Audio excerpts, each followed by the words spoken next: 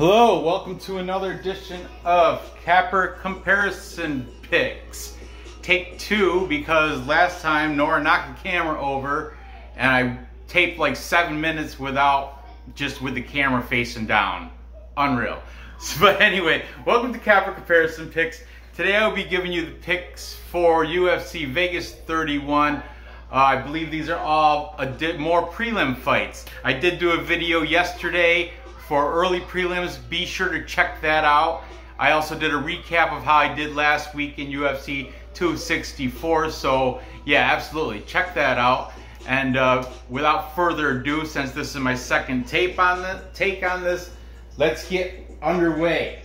We've got, starting off at bantamweight, we've got Khalid Taha, the Warrior, 13-3. The favorite here, this is a minus 165 favorite. This is actually 161 now. It moved a little bit. I just didn't fix the line on the board. And he's taking on Sergey Morozov. Morozov 16-4. Did I just say that? Did I repeat myself? Taha's 13-3. Morozov 16-4. He's the underdog at now it's a plus 141 on Bet Online. Like I said, I didn't increase it, but underdog at plus 141 or 135. It'll be roughly around there once you get to it on your sports book. Let's discuss a little bit about the favorite, Khalid Taha. Khalid Taha is coming off a loss to Raoni Barcelos, but Raoni Barcelos is like, still, even though he took that L from Montserrat, he's still in my personal top 10 for bantamweights. Montserrat is top 5 in my opinion. So take that for what you will. Taha lost to him by unanimous decision, going all the way. Before that, he should have had a victory over Bruno Silva. He choked him out, submitted him with a triangle in round 3. However, he was on steroids. USADA overturned it, made it a draw, no contest. So that's Khalid Taha. He's fighting out of Arena Dortmund. That's in Germany, the home of one of the best German soccer teams, Borussia Dortmund. I'm a big fan. But anyway, Khalid Taha, 28 years old. Morozov, the underdog, slightly older at 32, but you know what? They're both in their prime, okay?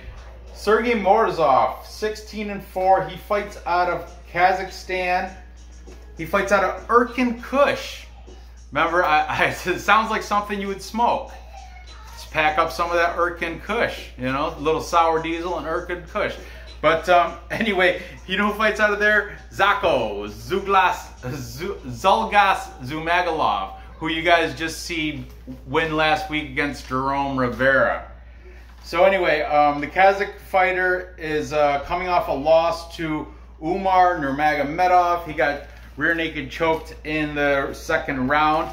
But before that, he was on a 5-fight win streak in M1 Global promotion. Not that bad of a promotion.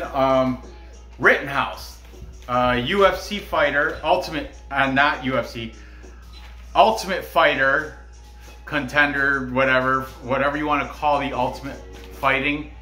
He's on there, Rittenhouse. He's had one of his 4 losses was to Rittenhouse earlier in the career, but then he revenged that loss in 2019 by beating Rittenhouse, and that's one of the 5 wins in that 5-fight win streak before his debut against Umar Nurmagomedov.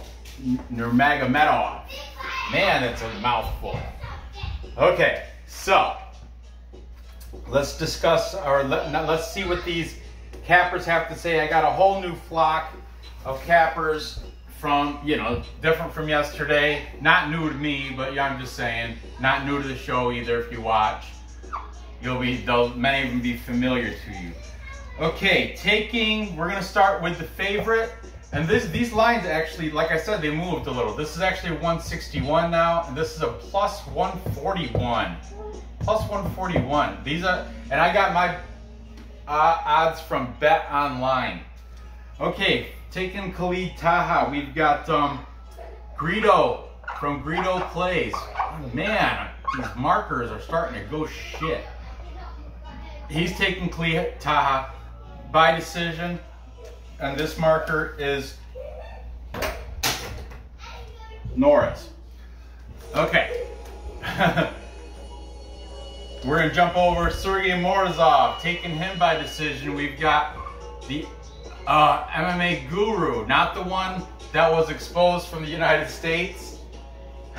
That's a whole different story. This is the one with the knit cap from the UK. MMA guru saying Morozov by decision. Another shitty marker. Man, I gotta get stock in black markers. Then we've got, jumping back to Khalid Taha, we've got, we got a split pick, Pub Sports Radio. I watched Pub Sports Radio, the Die Hard MMA podcast with Clint McLean. His special guest was Dan Tom. Dan Tom is on the side of Taha here. Dan Tom. But Clint is over here with taking Morozov. So I like when his guests, the Clint and his guests split, because they both make compelling arguments for both sides. Then we've got Perfect Parlay Pursuit. But it's not all of them, it's not two of them, it's just Luke. Luke is the sole taker of Khalid Taha. He did the 5-star ranking system, and he got Khalid Taha winning, I don't know, his little system. He had more stars at the end of it than Morozov. Sergey Morozov, taking him, obviously, are the other guys from Perfect Parlay Pursuit. That is Alex and Dan. Dan, the man, Batman. Alex, Euro Under King. And then, keep this moving. Finally, last 1, 2, 3, 4. The last capper I've got, it's cappers. Both the guys from Tiger Bomb. Tiger Bomb MMA, that's Johnny and Jose. Both of those guys are saying by decision for Morozov. The underdog here coming out with the capper majority, edging them out barely. So I'm going to take that plus money. I'm going to take the plus. It's actually, like I said, plus 141 now. But I like the Kazakh fighter. His Erkin Kush. You know, they're coming off that nice win as a facility. They have that nice win from Zalgas Zhumagalov over Jerome Vera last week. So you know the energy is feeling really good. I don't know much more about Erkin Kush except for its awesome name, and it's got Morozov and Zako fighting out of there. I'm going to take Morozov by decision here for the safe bet. I mean, I'm not confident at all with this, but I'm taking the plus money. I will put it in this parlay, and I might play it in a couple other parlays too. Nothing against Khalid Taha. He's got powerful, powerful strikes. Every punch he throws, he packs it full of power. So, and he puts it all in. He come out. But yeah, I'm going to take the underdog at plus money, Morozov. He might not have as much UFC experience as Taha, but he does have as much professional fight experience. He has a loss to Montserrat Evloev too, I do believe. And I think, don't quote me on that. I can't remember his tapology. I didn't write it down. But he has fought some talent in his, that Rittenhouse. Did I mention that? I think I mentioned it last show. There's a guy, I think his name is Scott Rittenhouse. He lost, one of his 4 losses is to him back in like 2015, 2016. He revenged that loss in 2019 in M1 Global before getting signed to the UFC and losing to Umar Nurmagomedov. So, yeah, I'm taking Morozov at plus money. Moving on! Next, we have the female fight between Amanda Lemos and Montserrat Ruiz. Amanda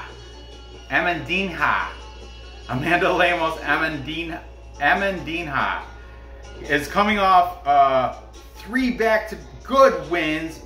She beat Lavinia Souza, ground and pound, round 1.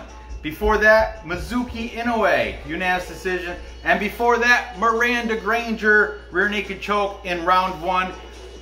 All 3 good female fighters, and Amanda Lemos got the W against all 3 of them.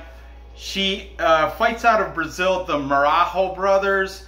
I looked at their Tapology list of fighters. There's only 2 females in there, and they're not any names that I recognize. I think they're promotional, like regional league fighters, but they're still listed as pros, not amateurs. She's got a 4-inch height, 4-inch reach advantage over Conejo Montserrat Ruiz. But look at this gross, minus 500. That's disgusting. Disgusting. I would never put a pick on I would never put a bet at minus 500. You definitely have to prop that out, and it's a female fight, so good luck getting a positive number unless you pick the round, and it's even decision, I imagine it's still going to be negative number. I don't know. Montserrat Ruiz, Conejo. Conejo translates to bunny or rabbit, which is my son's Asian. He was born Year of the Rabbit, Brandon. So anyway, Conejo, the bunny, is coming off a win against Cheyenne Bays. It's spelt Bays, but pronounced Bays, where after her victory, she spit on her or something, and Cheyenne's like, "I'll follow you home, bitch." And you know, like it was like the after fight, well, almost fight was more exciting than the actual fight, because Montserrat Ruiz, she's got a mean headlock. I heard it from more than just one capper. That's pretty much her bag of tricks is headlock, but I tend to disagree. She's a grappler. She's training out of 10th Planet Jiu-Jitsu, so she's got Jiu-Jitsu. That's Eddie Bravo's school. There were 3 females listed there. Once again, I'm not familiar with any 3 of them, but I do like 10th Planet. I do like Eddie Bravo. And Montserrat Ruiz does have some wrestling. She has some grappling pedigree. Before Cheyenne Bays, she beat this girl named Yanisa Morandin by key lock. Again, weird. And that was an Invicta. A scarf hold to key lock. That's what, you know what scarf hold is? It's like a headlock. That's her bag of tricks. Her only loss, she's 10-1. Her only loss was to Danielle Taylor, who at one time was in the UFC. Now I think she might be PFL. I don't know, but she's definitely not in the UFC anymore. And though, like I said, those were Invicta fights. Cheyenne Bays was her UFC debut, which she came out on top. But the thing is, plus 370 for Montserrat Ruiz, Conejo, the bunny. Man, I don't know. Let's see what these cappers have to say. I think you already know what the cappers have to say. But aside from 10th Planet Jiu-Jitsu, Ruiz also trains out of King's MMA. And besides, there's some girls that fight out of there. We've got Queen of Violence, Ariana Lipsky. She fights out of there. Sabino Mazzo. She fights out of there. And the Beast, Gabby Garcia. She's like bigger than me. She's awesome. I think she's like undefeated. She's got a no contest. But Gabby Garcia, heavyweight, female heavyweight, awesome. But so let's see what these cappers have to say about this one. I think you already know how this is going to go just by looking at the odds, but you might be surprised as well. Okay, taking Amanda Lemos, whatever. We've got Tiger Bomb. Both Johnny and Jose are taking Amanda Lemos. They don't see any path for victory for Montserrat Ruiz. Both the guys from Pub Sports Radio, Clint and Dan Tom, both taking Amanda Lemos. Greedo's got Lemos by TKO in the third. That's what I'm talking about. Right there, Greedo. Thank you. That's what I'm talking. That should be plus. That will be plus money. You look up knockout third round. For that'll be a plus money. Thank you for making that a plus money pick, Greedo. And finally, or not finally, next we have the Guru, MMA Guru. He's saying Lemos by decision. I gotta check that prop out. I'm curious. Wonder if that's plus money. I don't think it's gonna be. I don't think so. But it may. I don't know. And then we've got the Perfect Parlay Pursuit. But once again, it is not Triple P certified. The only one, Dan. Well, this is the deal. Dan and Luke both take Lemos as their pick. However, for betting reasons, they're jumping over here. I'm going to write this big because there's only one contrarian picker. Perfect Parlay Pursuit.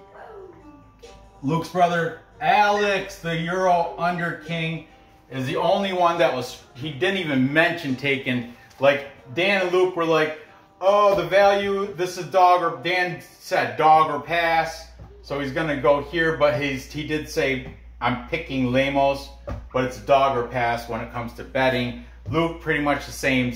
Luke said, oh, we're Triple P certified on the pick for Lemos and on the bet for Ruiz, but that's not correct because Alex never said he's taking Lemos at all. He was hard in his decision. He's taken Ruiz at plus 370 for the upset here. God bless you, the Euro Under King, Alex. I too am taking the high heavy favorite. I can't be silly. She's coming off those great 3 back-to-back good wins. And she's got 4-inch height, 4-inch reach advantage. Ruiz, yeah, she's 10-1, has that one loss to Danielle Taylor by unanimous decision a while ago, but I don't see her coming out on top of this one. I think Lemos should be able to take care of this pretty easily. I don't think it's going to be within distance though, because Ruiz, the Mexican, even Conejo, rabbits, they don't beat anything. They're docile. You know, do they even bite? I don't think they bite. They don't scratch. All they do is thumper. They thump with their feet, and that's only in defense. So I don't see, but that has nothing to do. It's just her nickname. But I'm saying, I'm not taking Conejo. I'm taking Lemos. I'm not even going to hedge bet Conejo. I don't think she's going to be able to do it. Even at plus 360, it's very inviting. And I want to because Alex, but I have to take Lemos. And I'm going to say, I'm going to go with a TKO. 3rd round, just like my boy Greedo. That'll make that a plus money. Like I said, I'm all about the plus money. Minus 500 is totally disgusting. Forget that. So, moving on. Next, we've got D-Rod, Daniel Rodriguez, taking on Preston Parsons. Preston Parsons is a short notice replacement for, I want to say, Abubakar Nurmagomedov, maybe? I can't remember who, but he is Preston Parsons is a short notice replacement. D-Rod comes in with a record of 14-2 as a professional. Moderately decent, 2-1 favorite, over 2-1 favorite. It's at -2. This is incorrect. It's down -265, not -250. It moved a little bit. And Preston Parsons is at a +225, so that also increased. So 225 and what, 265. These are the latest odds according to Bet Online. I can place the bet and get these numbers right now. Okay, D-Rod, 14-2, fighting out of 10th Planet. Eddie Bravo again, 10th Planet Jiu-Jitsu. Also, he's on Tapology. He's listed fighting out of Tap Out, LA. I didn't even know that facility was even Tap Out. I thought that faded back in the early 2000s. That was the last time I saw a Tap Out t-shirt, was back then. But I still have one. I bought it way back. I want to say 2004 or something ridiculous. But anyway, Daniel Rodriguez is coming off a win against Mike Perry, unanimous decision. Before that, he took a loss against Nicholas Dalby, unanimous decision, but some people say that could have went the other way. Who knows? But before that, I'm most impressed with a TKO in the first round over Dwight Grant, who I'm very high on Dwight Grant.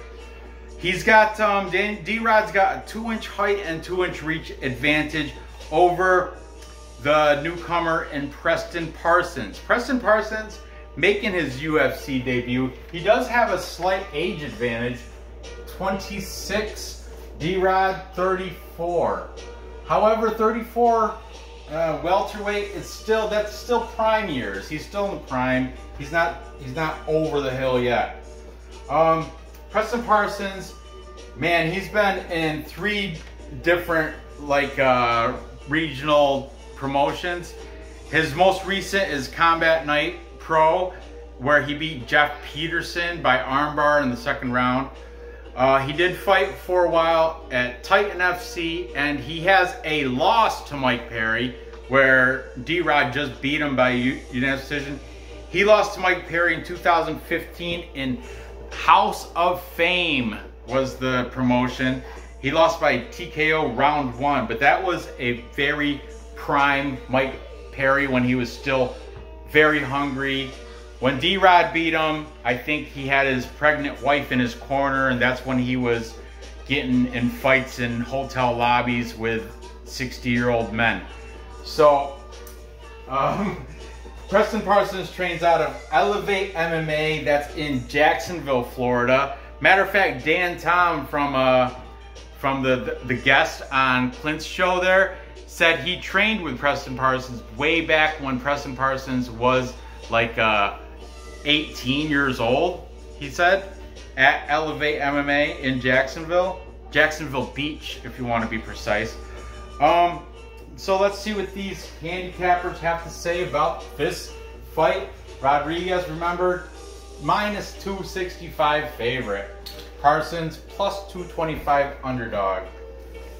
So, taking D-Rod, we've got all the boys from Perfect Parlay Pursuit making Triple P certified pick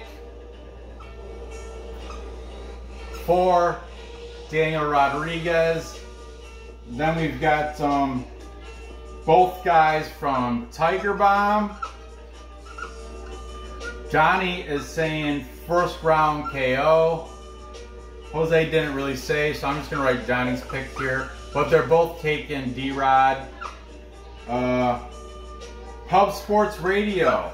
even though Dan Tom did train with Preston Parsons when he was 18, he's leaning Rodriguez, and Clint is saying by submission.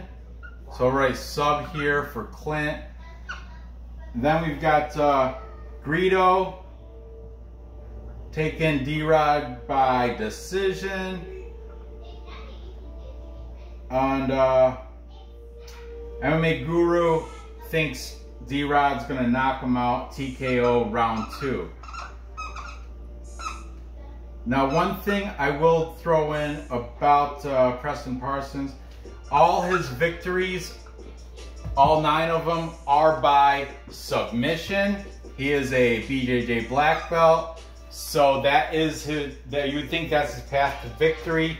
But D-Rod does train out of 10th Planet, so I mean, you just can't say he's gonna I think Daniel Rodriguez, I'm pretty sure he's got a black belt too. I don't know for sure. I didn't do that much in-depth research on the thing. But yeah, this is a full capper consensus. And a full capper consensus is when all the handicappers pick one fighter. That's right. It's when all the handicappers pick one side, and in this case, they're all taking D-Rod Daniel Rodriguez to get the job done over the newcomer making his UFC debut, Preston Parsons. I too have no reason not to go against the consensus, so I'm gonna take D-Rod. Like I said, this is a very chalky card. There's the next group of 3 fights that I cover will be a lot closer. This fight here is pretty close. It's kind of on the fence. Wasn't next time 3 cappers what? I don't know. I didn't do the research yet for tomorrow's show. No, next time in the back. I don't know what you're trying to say. In the past. We had 3 of them yesterday, remember? I know, that's what I was asking. Oh, well this show we only got 1. And it's for D-Rod, and I'm taking him to get the job done by, I'm gonna say within distance. No, I'm gonna actually say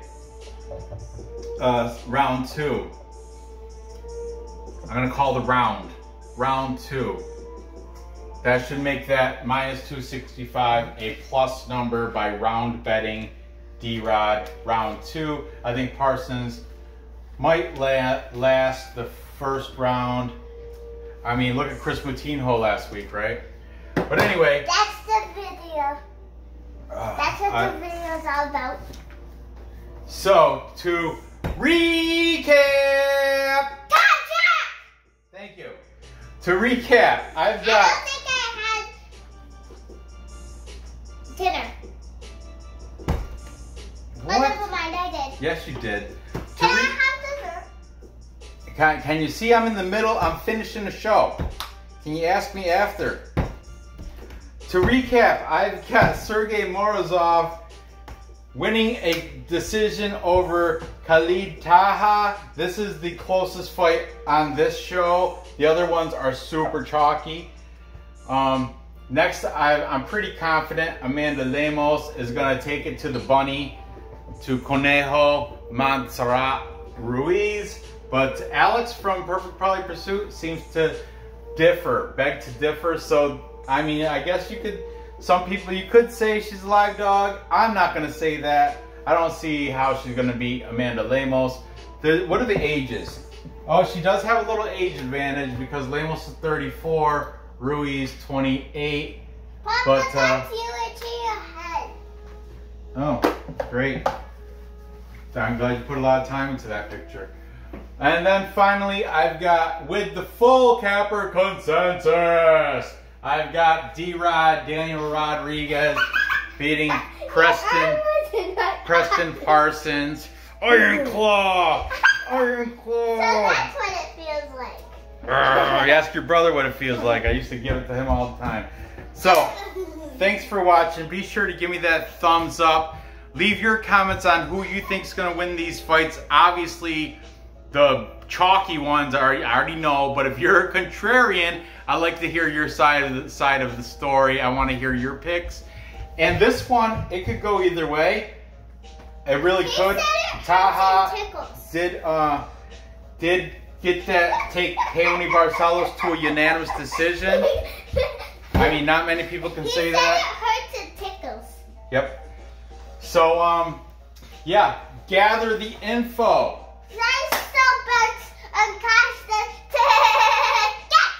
Place the bets and cash the tickets. Thank you for watching. Good luck on these bets, and I will see you next episode.